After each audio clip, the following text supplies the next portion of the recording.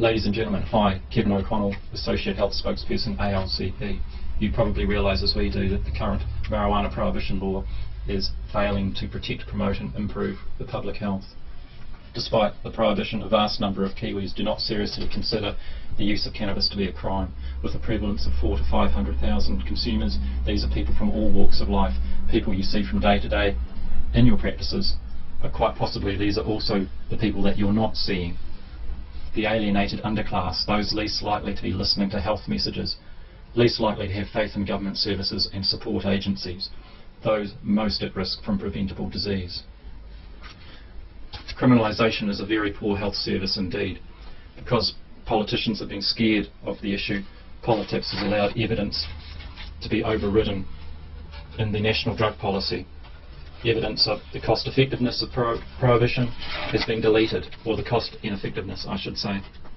As a result, New Zealand has an increasingly outmoded, damaging and dishonest implementation of harm minimisation. Failure to measure criminalisation harms ill serves us all and endangers those most vulnerable.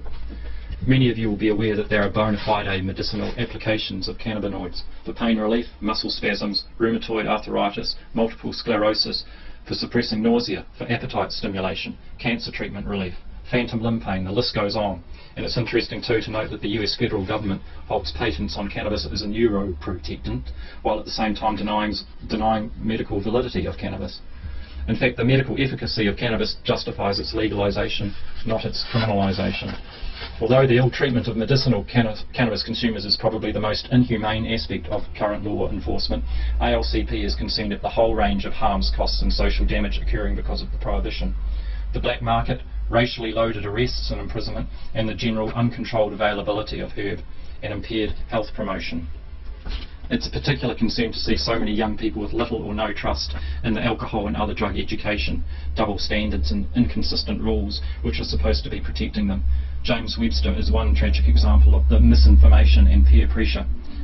But there are hundreds of thousands of other binge drinkers at high risk too, from the hypocrisy of New Zealand's harm prevention framework, and tens of thousands of other young New Zealanders drawn into tobacco, cannabis or chronic use, but behind your backs. This has to change. Politicians are failing all of us by failing to resolve the double standards. Their own select committee 13 years ago pointed out that the double standards are an impediment to effective anti-drug education. The dope grower goes to jail while the violent drug liquor is advertised on television and sponsors the All Blacks. R18 for tobacco, but apparently only for the person who is buying it. Hypocrisy rules in New Zealand. The 1986 Ottawa Charter that you'll be familiar with requires identification and removal of obstacles to health promotion in non-health sectors. And I put it to you that this is the classic example of law enforcement rendering useless what could be a meaningful, not for children message. For all our sakes, New Zealand's adherence to the Ottawa Charter needs to walk the talk. ALCP is here to put a conscience into Parliament, and failing that, to raise consciousness amongst our fellow New Zealanders, including your good selves. It's time for sensible and equitable regulations. Our evidence-based policy follows harm minimisation principles and was in fact originally borrowed from the Premier's Drugs Advisory Council, Victoria, Australia, 1996. Notably recommended a 5-plant adults home-grow model for cannabis and expungement of convictions, amongst other things.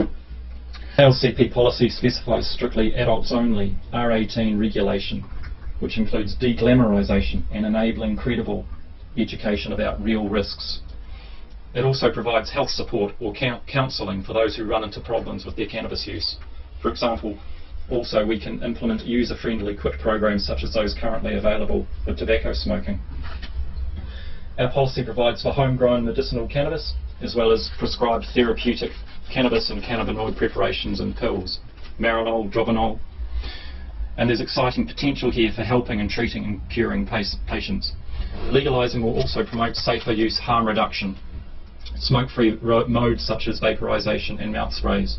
Importantly, the black market gateway to hard drugs is also substantially closed by bringing the widespread cannabis use within rule of law. ALCP policy promotes and enables cannabis hemp cropping for an organic and pollution-free environment. There are brilliant uses such as biofuel and hempcrete, which could be the future of New Zealand, embracing the concept of clean and green natural order. Our policy will put THC-free cannabis hemp seed on the menu. The seed is nature's most nutritious food source, complete and balanced, providing essential fatty acids, omega-3, 6 and 9, plus vitamins and minerals. And of course the cottage industry of R18 Dutch-style cafes will bring quality control, job opportunities in tourism as a much needed boost to the beleaguered economy.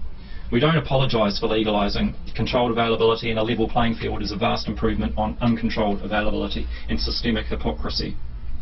Our policy impacts beneficially across the intersectoral policy spectrum, but particularly has positive implications for good health, social justice and law and order.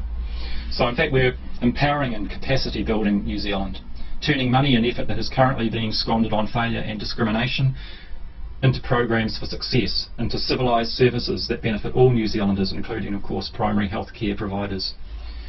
R18 is our primary health intervention. And a final word on mental health. Heavy consumers in particular are subject to stigma, bullying, taboo, exclusion, discrimination, hatred and finger pointing. Is that supposed to be good for mental health? Really, we don't expect your vote, but we do ask you to help New Zealanders help themselves by helping us change this far worse than useless law. The difference between doing something wrong and doing it right is actually quite considerable. Keep up the good work. Thanks for your time and good health everyone.